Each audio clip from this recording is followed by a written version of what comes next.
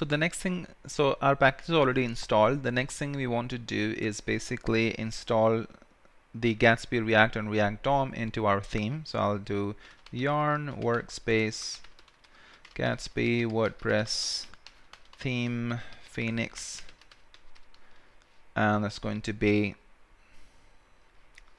Gatsby React and React DOM, and I'll put that as D. And of course we have to do Gatsby workspace and then add over here. Okay, so it's adding all of the packages to our theme. Okay, so this is the package that we need. We also need some of the other packages which we are going to install. So I'm just going to copy that from here and open up another tab. While that is being installed, I'm also going to take care of this. So I'll paste this. So let me explain that to you. So this is going to be Gatsby WordPress theme Phoenix, and we're going to add the Gatsby plugin manifest. This is useful for, since we are going to be developing a PWA. Yes, you heard it right. We are going to be building a progressive web app, which is basically web application which behaves as native apps. So you will be able to, users will be able to use your website offline as well, read your blog and stuff like that. Isn't that pretty cool? Okay, you have the React helmet. So people who have worked with React, you already know it allows us to insert our different links or anything that we want to insert instead of the head tag. We can do that with this. Then we have the Gatsby plugin-sass, which is for SCSS, since we'll be using Sass.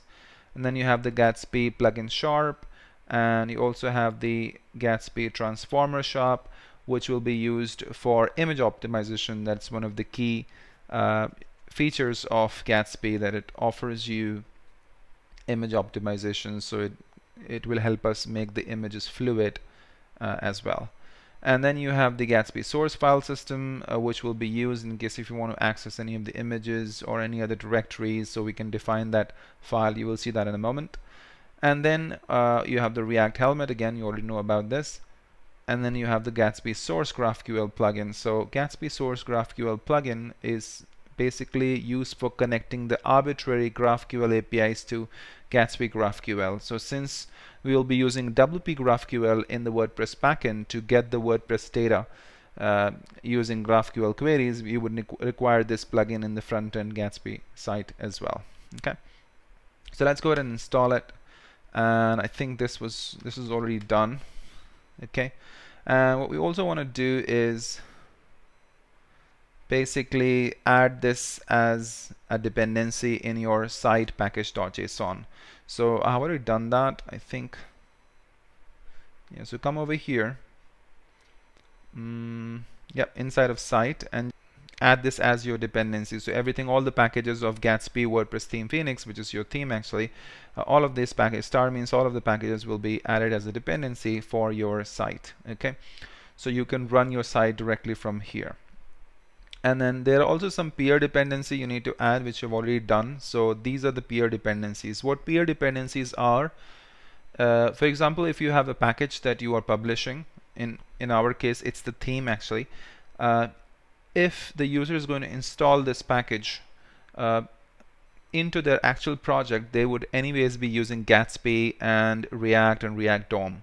So we add this as a peer dependency because even our actual project, which is going to use this plugin, is going to require that as well. Okay, so just add Gatsby React and React DOM as the peer dependency. Okay, brilliant. So we're going to see you. So we've installed all of the required packages for now. The next thing we want to do is basically define some of the configuration. Awesome, great. So I hope you did like the theme. If you did, please give a thumbs up to the video. Do subscribe to my channel if you aren't already. Follow me on Twitter. So my Twitter handle is CodyTech. Okay, so follow me here to support my work, and please give star, just add star to my repository to support my work, and I'll be updating this as well.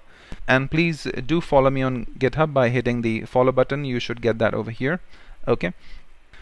See you then. Bye.